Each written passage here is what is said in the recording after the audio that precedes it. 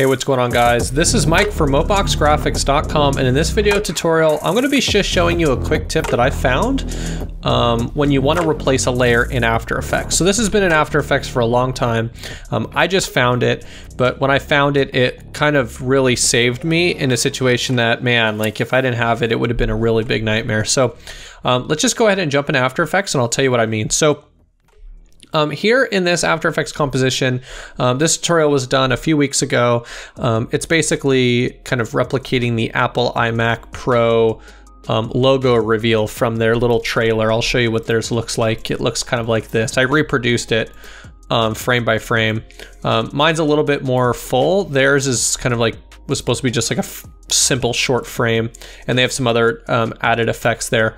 But I kind of wanted it to be kind of a full logo reveal. Well, one of the things that I did while I was making this video was, if I go ahead and open this logo layer, is I applied all of these effects and all of these kind of keyframes to this layer.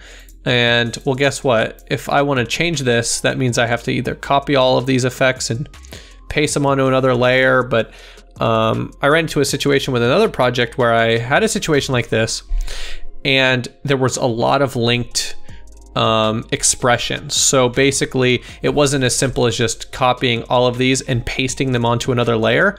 It was a matter of me having to recopy and duplicate all of the expressions that I had already done. And maybe there's a faster way to do that part, but I don't know what that is. But I did find this method for how to replace a layer with an After Effects. So let's say, for example, your client saw this and was like, wow, that's really great. I want you to do this, but for my logo.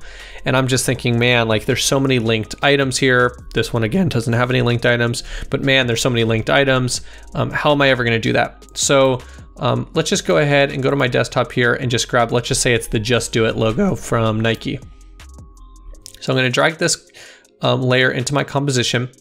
And it's actually really simple. Okay, so I'm gonna select my MOBOX layer and I'm gonna hold Alt on a Windows computer, and I'm just gonna drag the Nike logo onto that MOBOX logo. And you see there that it just replaced this composition or this layer with this other layer. It basically replaced the layer, but it maintained all of the keyframes and all of the effects that I applied to it. Now, obviously in this case, it didn't work out perfectly. This composition is a little bit more confusing because of the size here and the size of the layer. So I will have to do a few minor adjustments to make this work. But imagine, again, a world where things are linked very dynamically. It's not as simple as that. So I'm just gonna go ahead and fix this and show you what it looks like.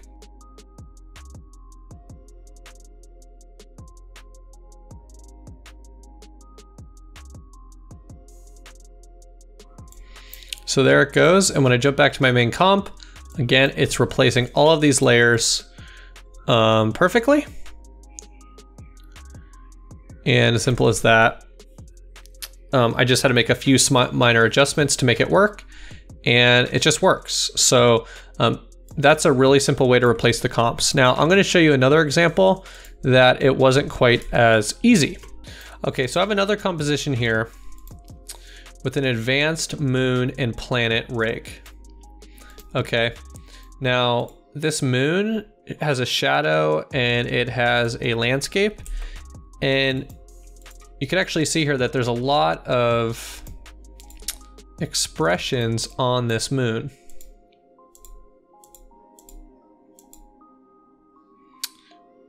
So here, these all have expressions here.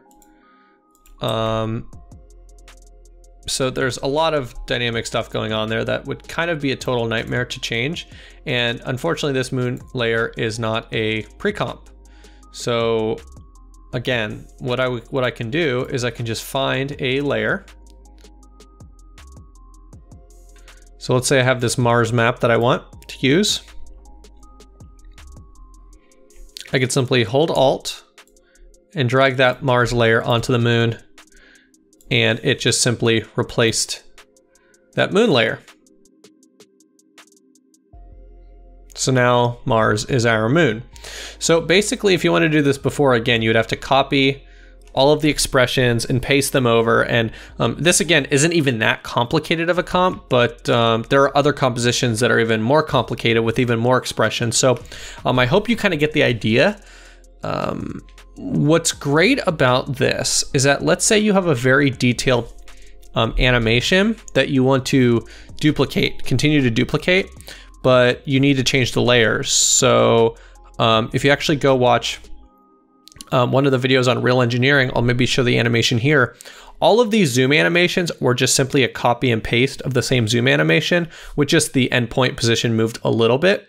But basically what I was able to do is simply replace the different planet layers, so that way the animation again was the same, but the planet layer was different. But it was all linked properly with all of the expressions, and it turned out to be actually a really, really cool animation. So if you didn't check out that video on Real Engineering, I highly recommend it. There were some artifacts, some weird artifacts in the actual video render, but hopefully here you're able to see it in its full glory of in resolution. So anyways, guys, I hope you enjoyed this video. Let me know if this tip is something that's useful to you.